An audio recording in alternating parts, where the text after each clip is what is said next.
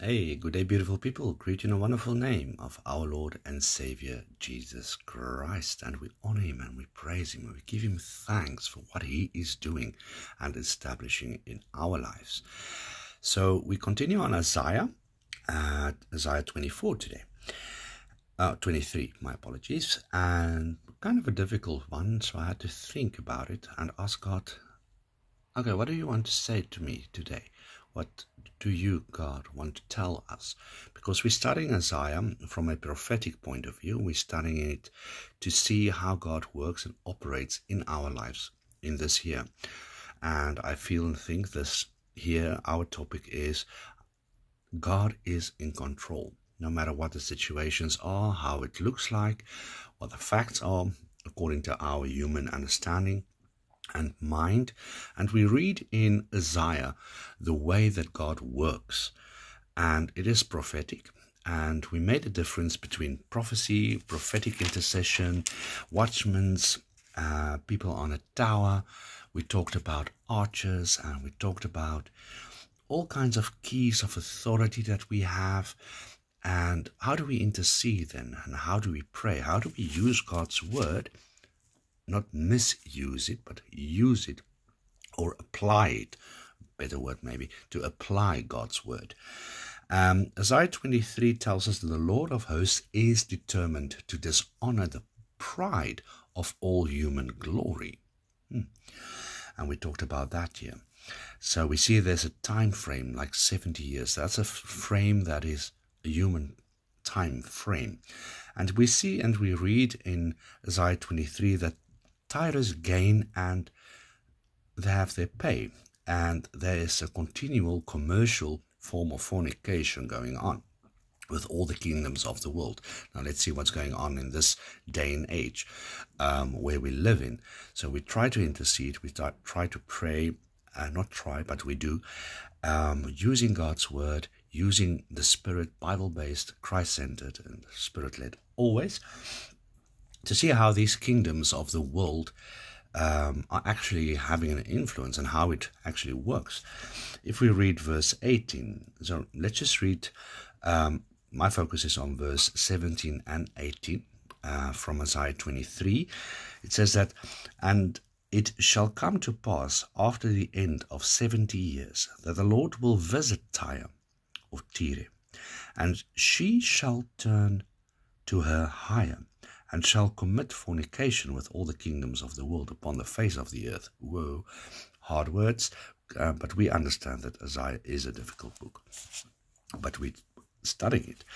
"And her merchandise and her hire shall be holiness to the Lord, holiness to the Lord, and it shall not be treasured nor laid up, for her merchandise shall be for them that dwell before the Lord, to eat sufficiently and for durable clothing."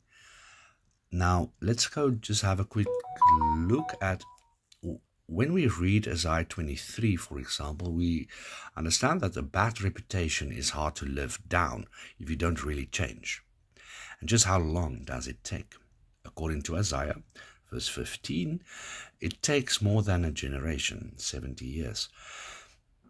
According to the days of one king, after the end of 70 years, shall Tyre sing as an harlot. Ooh, hard words, but why? I get the impression that although Tyre may have been on her good behavior for an entire generation, the nation had not changed its nature. So again, change. As soon as there was a change in leadership, Tyre went back to its old ways and its old reputation as a harlot. Hard words. So how do we feel this? How do we understand this? What does God actually want to tell us? This tells me it's not enough to temporarily stop doing bad things because you don't want others to think badly of you, of course. And you cannot keep that up for an eternity. What you need, and what Tyre needed, was a transformation, a change.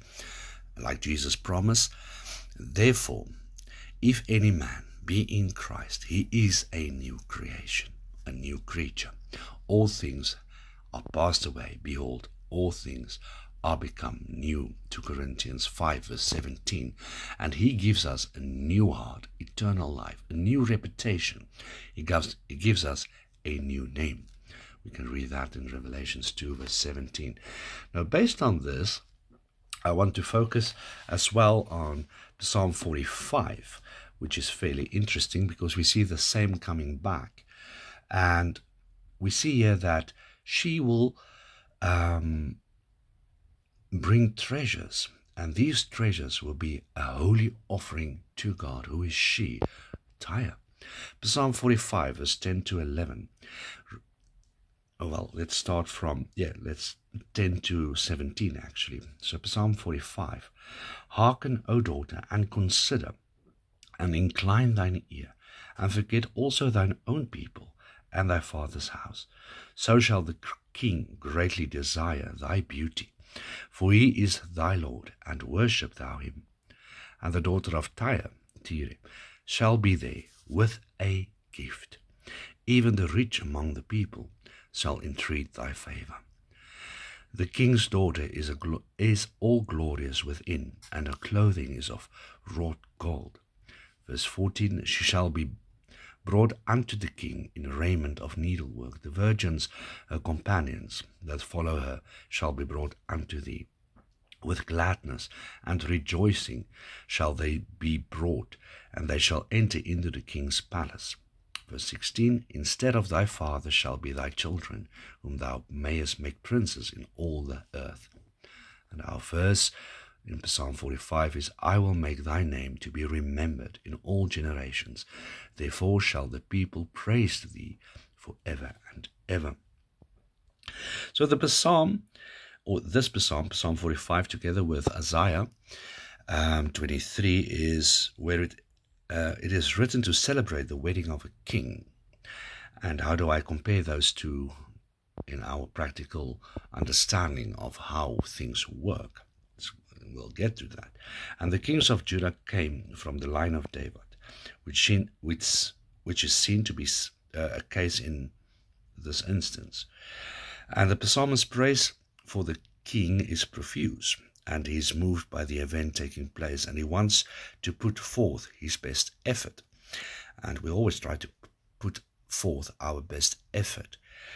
And the psalmist extols, I think the word extols is right, both the character of the king. Now, what is the character of the king? Because we are a priestly nation, we are kings within Christ. Grace, truth, humility, righteousness. Remember, grace, truth, humility, and righteousness. And the impressive and valiant actions of the king. What are these?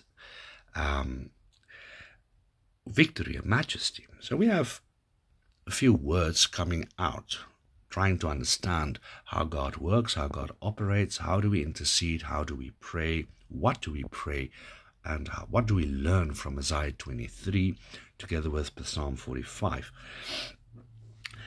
And the king stands beside his bride, dressed in gold. Ophir is thought to have been located somewhere western Arabia, and at this point the psalmist turns his attention to addressing the bride, advising her to shift her strongest loyalties from her family to a new husband. So maybe we're talking about women here. The king is stricken with her beauty, and she should honor him in return. And the psalmist's description of the bridal court emphasizes not only its splendor, but also the atmosphere of joy that prevails, an atmosphere of joy. So we read Isaiah 23, we think, oh, what are we making from this? But we understand there's a woman. We understand there's that beauty and the promises of God. And we are going to pray and we say, hear, O daughter, and consider and incline your ear. And forget your people and your father's house, and the king will desire your beauty, since he is your Lord. Bow down. Father God, help us to look to you, and not our family or friends, to fulfill us and heal our longing hearts. You are the only one who can heal us, reassure us, and bring the comfort we do desire. Father, we pray that our thoughts and desires will become one with yours.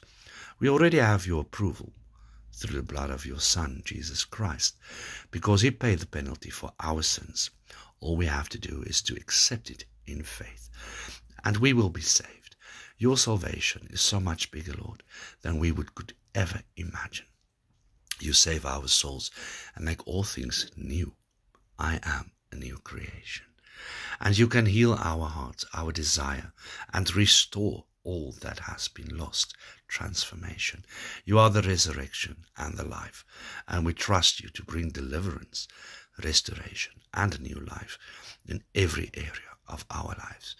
You are able, and we choose to trust you, not ourselves, and we trust you to rescue us and not people, even well-meaning people. Help us to remember your faithfulness so we can let go of the things we cling to because of fear and doubt in our lives. Thank you for your grace, and thank you for the cross, for your Son, Jesus Christ. And we bow to you, Lord. Amen and amen. May your day be blessed.